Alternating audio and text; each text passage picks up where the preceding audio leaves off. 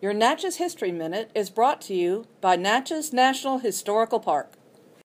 On October the 10th, 1834, a public meeting was called to consider the construction of a railroad from Natchez to Jackson or some other point.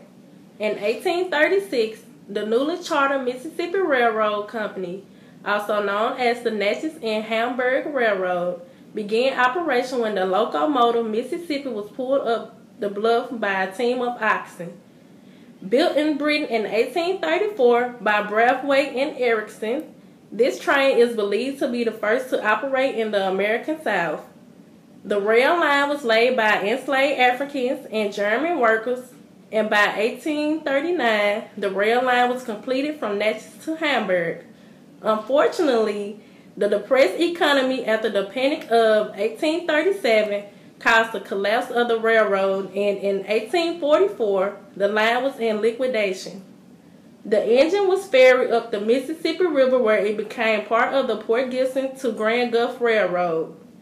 During the Civil War, it is believed that Confederate troops placed a cannon on the rail car and used it as moving artillery.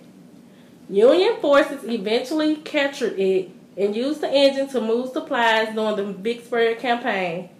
The engine was donated to Illinois Central in 1891, was refitted at the ICC yard in Macomb, and traveled to Chicago under its own steam in 1893, where it was part of the Chicago World's Fair. It was donated to the Chicago Museum of Science and Industry, where it was on display until the museum sold the engine in 2015.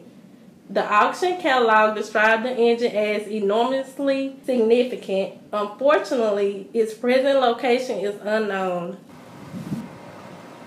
Hello, my name is Tempest Atkins, located at Mount Locust on the Natchez Trace Parkway, and this is your Natchez History Minute.